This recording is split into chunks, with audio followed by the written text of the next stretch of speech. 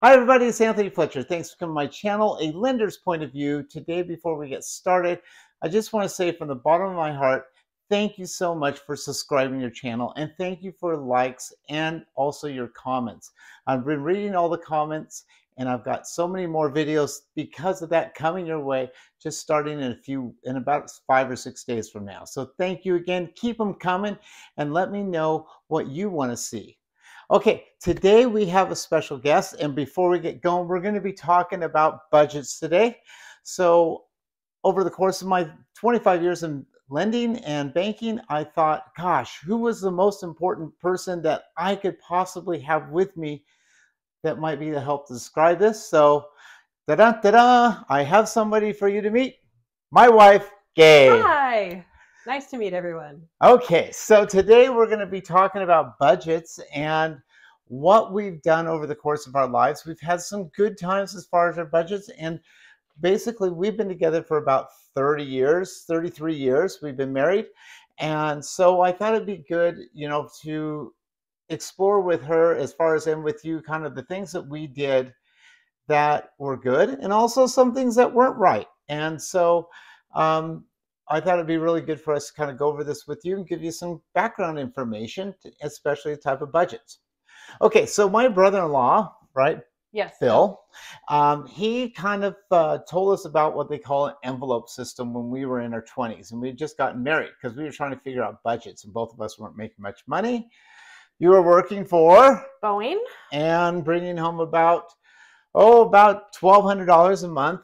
And I was bringing with a company called Washington Mutual, a bank that went out of business, about $1,400 a month. So we only brought home about $2,600 a month. So we went through what they call, this thing is called the envelope system. And we'll show you what they are. This is basically how we did it our first year. Basically, it is just literally putting money in from our payroll, from our paychecks, into these envelopes. So we had utilities and credit cards. At that time, we did have a car payment. We had gas and phone bills. That was landlines. That was the days before cell phones. We had rent because we were in an apartment, entertainment, and then the all-important food. So this is kind of basically how you should run your, as far as your monthly payments, as far as bills. When you get a payroll, you should have your emergency fund, your savings fund.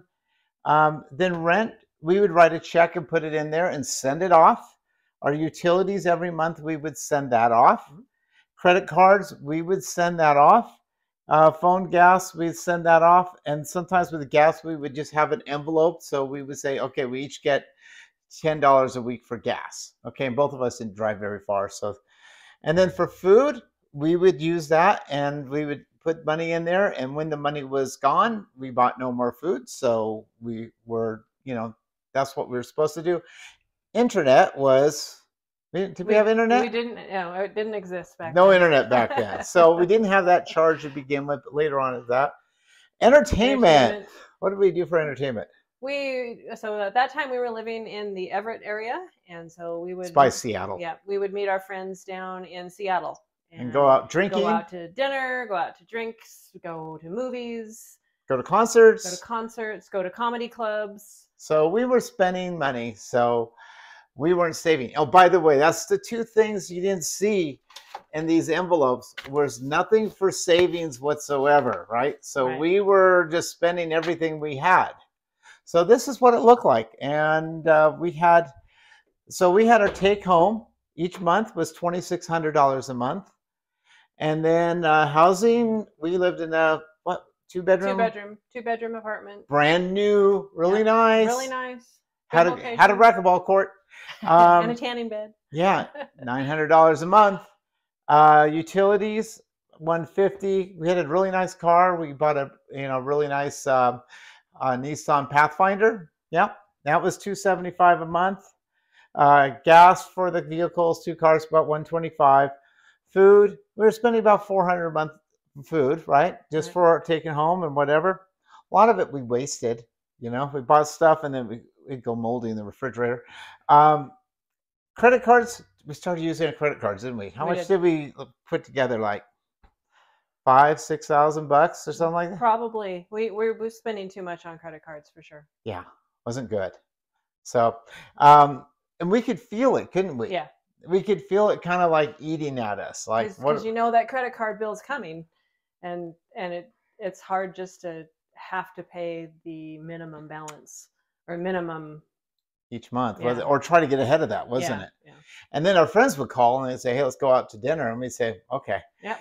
Out came the credit card. Entertainment, $300 a month, so we were going $75 a month. Now back then, going to a concert was like $50 or something like that, not like $250 Right. now.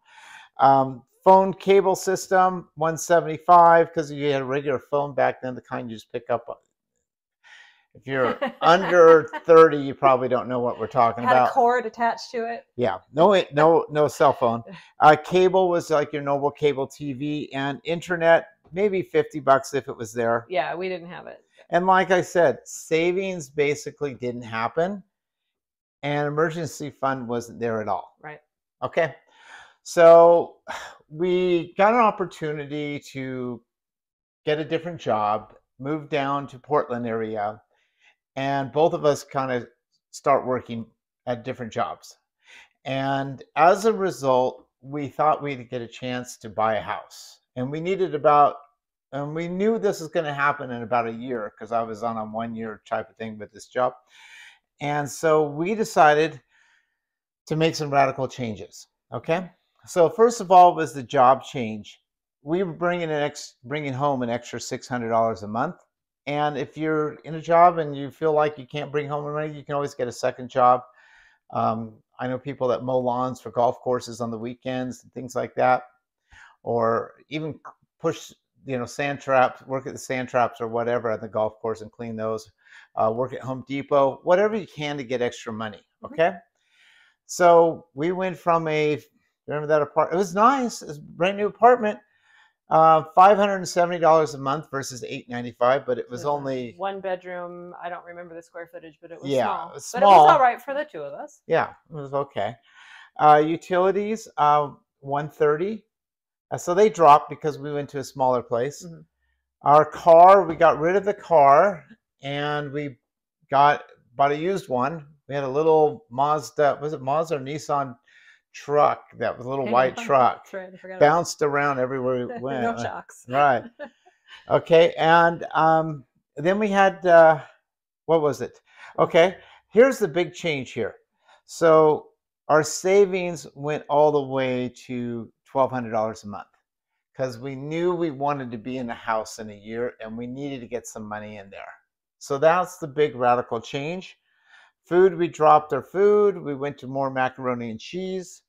Another big change is credit cards. We kind of got those under control, paid those things down, and then we were just about $100 a month. And what did we do? We basically cut the cards up, didn't we? We did. We cut all but one up, I think. All but one up, and barely used it. So right.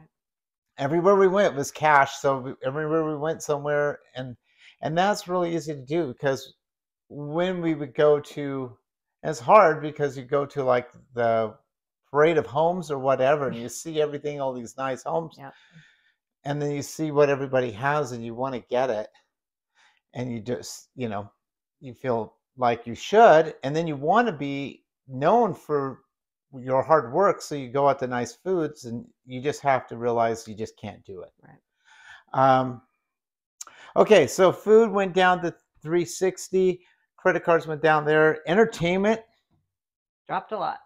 And why did it drop? Because we opted for Hollywood Video and Blockbuster for our entertainment primarily. Friday and Saturday nights. Woohoo!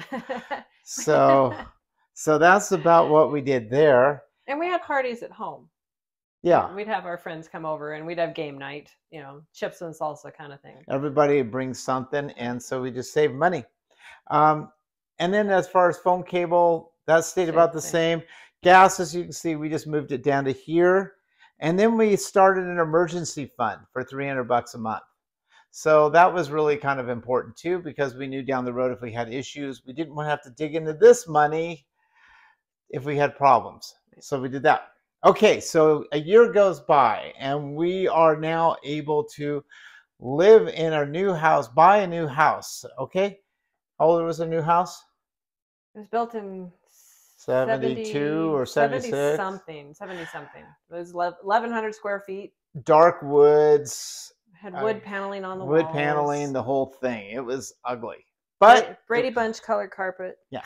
And we were looking about buying a house that was really nice, that was built in the 80s, but we felt like we couldn't afford the extra $50,000. We didn't want to put ourselves in that hole. So, because we gotten used to this savings thing. That's the thing about it. Once you get used to savings and you start realizing that you put money away and you've got money, you don't want to give money away to anybody else that you don't have to, because everybody's out for a part of your dollar. You know, when I worked for Wells Fargo Bank, they basically wanted 7 different products with you each and every month. They wanted 7 products with you so that they were tied to you. They wanted you to have their mortgage and credit cards and credit lines and auto loans and all this stuff where you're paying them every single month. Okay, so we bought a house. It cost us about $80,000. We got a 9% interest rate. So right now rates are about 6.5. It was 9%. Yeah. But so we bought a smaller house. Our utilities went up to $50. Our car loan still at $140. Big difference here is we dropped our savings down from about 30-40% down to 10%. But we were still saving, so that was good. That became our number one thing, as we talk about over here with the envelope system. The emergency fund and the savings funds should be number 1 and 2, and that's what we started doing. We made sure we had shelter over our head, but then we made sure we paid ourselves. Okay, next, food stayed about the same. Credit cards stayed about the same because we weren't using those very much. Entertainment, still Blockbuster. We had a dog, by the way, and so a lot of walks with the dogs. Phone cable system, $175. I think we may have had internet by then. Yeah, dial-up. And then, like I said, gas still stayed at $125. Our emergency still stayed at $300 because we knew that we were going to need something for down the road if something happened. So our savings basically went into our retirement account at this point. So we were putting money into our retirement account and buying stock and investments here. And then our emergency fund was in cash. Okay. Right. And then finally, because we had a new home, we created a home maintenance account. And basically, rather than have envelopes for each one of these accounts, we had our main checking account, and then we had 3-4 different savings accounts, one for house maintenance, one for emergency fund, one for savings, kind of like that. And we just sent money, had an automatic payment. Those were our envelopes, basically. The weird thing about it is we went from a credit score when we were over here from like a 680, 700. By the time we got over here, we were like 740. Mm-hmm. And it was because we made these conscious decisions not to spend money to everybody that wanted us to spend money to. So overall, what do you think? Did it work out good? I think it did. We got our first house. And it was hard. It wasn't easy. It was hard, wasn't it? It was. It was. But we stuck to it, and it worked out. Spent a lot of time at Goodwill buying stuff instead of buying nice stuff, didn't we? Yeah, but you can still find good things at Goodwill. Yeah. So Facebook Marketplace, use that. Don't be afraid to buy secondhand stuff if you're trying to get there. That's the first thing. Don't give, don't give the main stores things that you can buy secondhand. Okay. Well, that kind of does it for today. And the thing about it, most of all, is by doing these budgets, you create knowledge for yourself. Okay. And that's huge, because when you have knowledge, you get out of this thing called despair. And despair is basically you're having issues trying to make decisions because you don't have the knowledge. And once you get out of that, it creates that confidence that you have in yourself.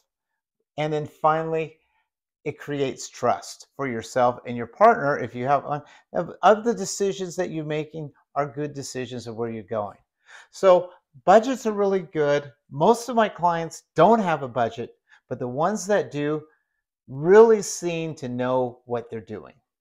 Okay, well, thank you so much, Kay, for showing up. You're Appreciate very welcome, it. dear. Okay, just want to say thanks everybody for coming to my channel. We will see you tomorrow. We're going to go and actually look at live, particular live actual houses and break them down on what the payments are going to be like. Okay, thanks again. Bye now.